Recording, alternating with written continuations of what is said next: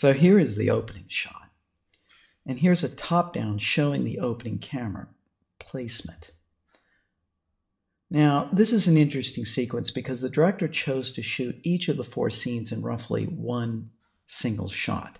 In this particular scene, it's all shot with a moving camera, and it's done rather subtly.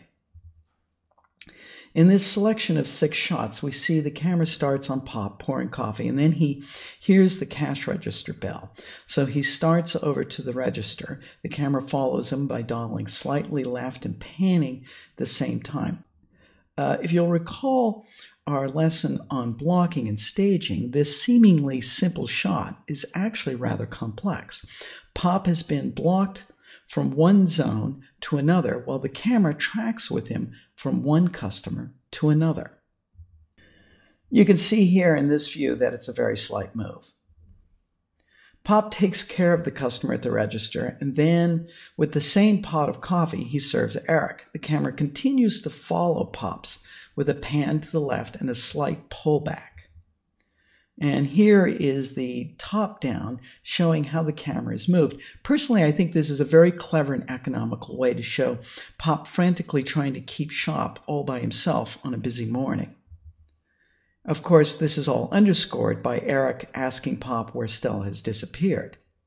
Lo and behold, Stella does show up, and the camera follows her as she moves across the room. Now, here's some interesting blocking and staging.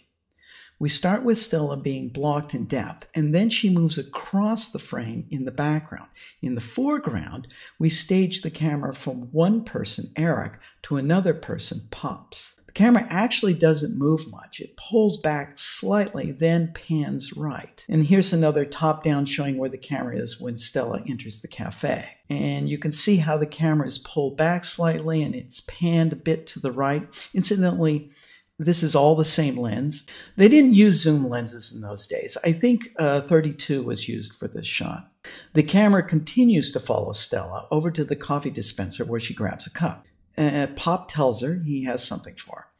At this point, the camera stops and briefly holds on Eric and Stella in a 2-shot. Again, Stella is blocked in depth, followed by another zone-to-zone move.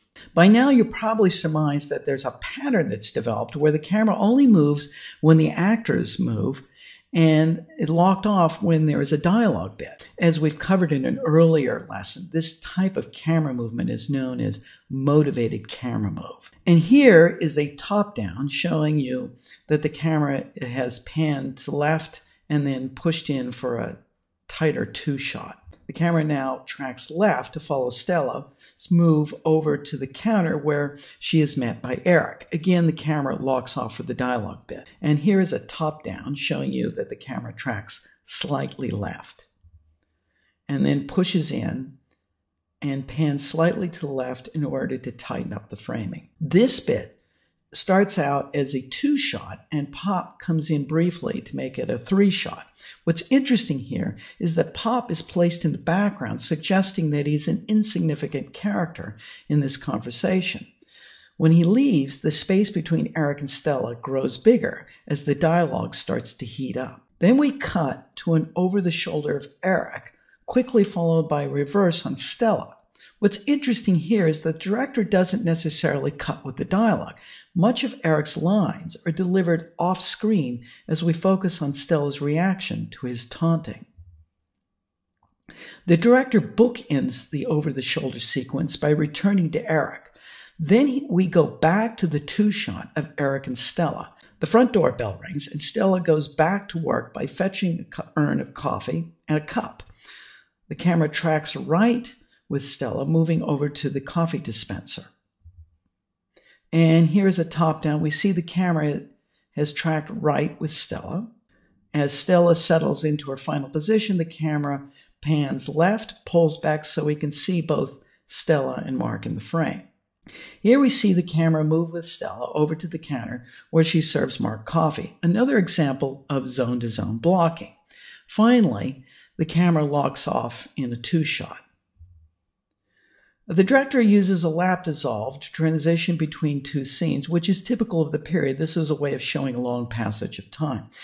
Note that the camera starts locked off in the beginning of the new scene. This makes the transition flow better. Once Eric walks into the medium shot, the camera dollies forward with him until it settles into a 3-shot of June, Carla, and Eric.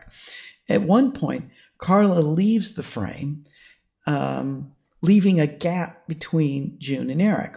What is interesting here is the director has established a motif of space. Twice now, he has used space between the characters to define their relationships. As the camera tracks back with Eric and June, the space between them closes until they climb into the car with Carla. There, the space between them is about as tight as it can be. Again, the director uses a lap dissolve to transition between two scenes. Car shots like these are typically done on a set and shot against a rear screen projection system. A lot of times the car was sawed in half and shot straight on from the front of the vehicle. The shot highlighted here is a 3-shot taken from just outside the passenger door. It puts our 3 characters in tight quarters with the protagonist and the antagonist seated right next to each other, creating a little discomfort for Carla. When June leaves the car, she gives a little breather space between Carla and Eric. But psychologically, the director doesn't give us much time for relief. He immediately cuts in closer, once again suggesting the discomfort felt by Carla. What follows here is the manipulative dialogue between Eric and Carla. The director shot this scene twice, once in a single bench, open top, and then another in a double bench, closed top automobile.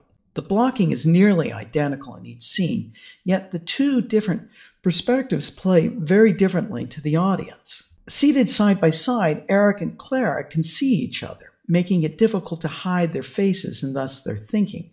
On the other hand, seated one in front of the other gives the impression that Eric and Carla could be conversing in 2 separate rooms. The space between them is further divided by the windshield partition. We are not sure how much each is actually telling the truth. By placing the camera closer to the actors, we see the nuances of their performances. We catch their moments.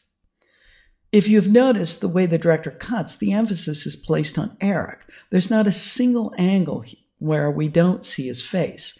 So it's clear that the director is following this conversation from Eric's perspective. By the time we get to World War II, we can see that the language of cinema was getting quite sophisticated. Many of the same basic elements of film language were still used, but much more subtly. I would imagine that it would have taken a director at this time roughly 3, maybe 4 days to shoot this sequence of 4 scenes. I think all of the stage shots would have been done in 2 days. The cafe would have taken the longest, but still with very good crew, it could have been done in 1 day. Of course, all the rear screen projection would have been second unit photography and shot ahead of principal photography.